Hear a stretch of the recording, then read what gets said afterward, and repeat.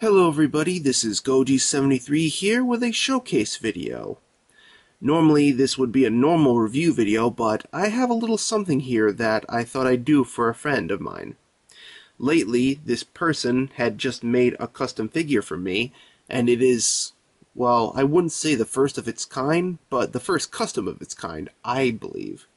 I could be wrong, and if I am, I apologize, but anyway, I'm making this short little video for this person because she worked hard to make it, and because she asked me to, so yeah. To that person, I hope you like this, so anyways, let's get started. Here is the figure that I got.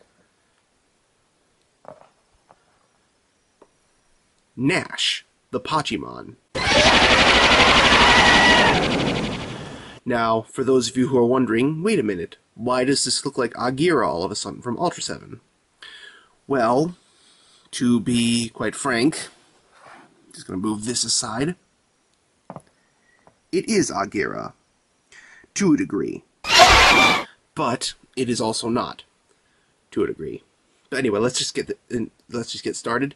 The reason why it looks like Agira is because an Agira figure was used to make this custom, and what this custom is of the Pachimon Nash.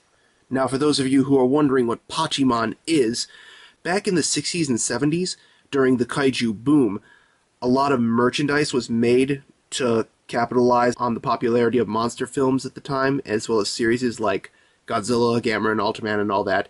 And during that time, a few art cards, as well as trading cards, were made at that time, and those cards were known as Pachimon. They were basically art cards of famous monsters, and they were redesigned by a studio named Yoko Pro, or the person is named Yoko Pro. But anyway, trading cards of monsters were taken, hacked up, and transformed to look like completely different monsters than what they are now. And an example of one of those monsters is what you're looking at right now. I'm just going to pull Nash over to the side here so I can show what the trading card Nash looks like in real life. So I'm going to pop it up right here. Now, as you can see, Nash is actually one of two monsters. This card was created again by Yoko Pro, along with many other monsters who were redesigned to look like different monsters altogether. And as you can see, Nash is one of two monsters that was made. One is Agira, and the other is Rigger from Ultra 7. And of the two, I figured I'd get Agira first because, quite frankly, I kind of like his design a little bit more than Rigger's, as well as because after looking at the Poppy figure of Rigger, which, by the way, I should mention is really rare and I don't think is worth hacking up for a custom of, I decided to go with Agira instead because I actually saw one for really, really cheap at this year's G-Fest. And because my good friend who made this, who I shall reveal, is none other than yaoyao9, or Yao Lu. She is a huge fan of Pachimon, and because I saw an Agira for very cheap, I asked her to make a custom of Nash. Or at least one half of Nash, that is. But anyway, I asked her to make this because I liked Agira, and of the Pachimon that I have seen, a handful of them I did like, and one of them was Nash. So I asked her to make this, and she did. But anyway, that was a somewhat quick, somewhat detailed oversight of the Pachimon in general. So yeah, this Pachimon is basically that of a redesigned Agira. So that's pretty much it for Pachimon. If you want to look up more about the history of Pachimon, you could always Google it, or as I would suggest, you could always look up yaoyao9 and she can fill you in really quickly, or really detailed, depending on what you wish, and she will fill you in on anything you need to know about Pachimon. But anyway, let's get on to detail. Now, first off, I'm just going to say, I'm not going to give this a rating, because if I did, it'd be an instant 10 out of 10 because it's a custom. But this is just to show off to you how Nash looks in comparison to how Agira originally looked. You can see Yao added these spikes on the back because, as you saw just moments ago, the card actually had spikes going down the back. The main head horn is also replaced with two smaller horns to make it look kind of like a rhino, almost.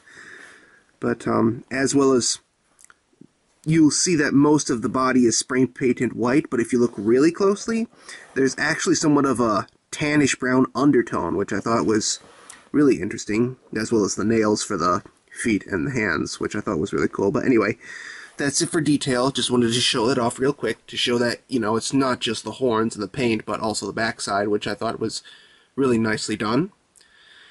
And so, on to articulation. Now, much like the original Agira figure, nothing has really changed. Both arms and legs rotate 360 degrees. I'm not going to do it all the way because I don't want to really, like, you know, scuff the paint or something like that. As well as the head would rotate 360 degrees. So, yeah, that's nice. And of course, on to sizing. Now, I have quite a few figures out here, but just for the heck of it, I'm just going to pull out one I haven't pulled out before yet. At least I don't believe. Here is the 1974 Godzilla. And if you'll notice, much like the original Agira, I think this would scale up relatively well. I mean, I'm not sure how big Nash is supposed to be in comparison to any other monster, but, you know, for a Agira custom, it looks good. But this is just to show off the sizing.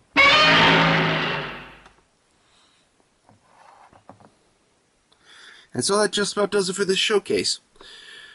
History, you can look up the history of Pachimon either on Google or by going through yaoyao9. She will explain anything that you need about it.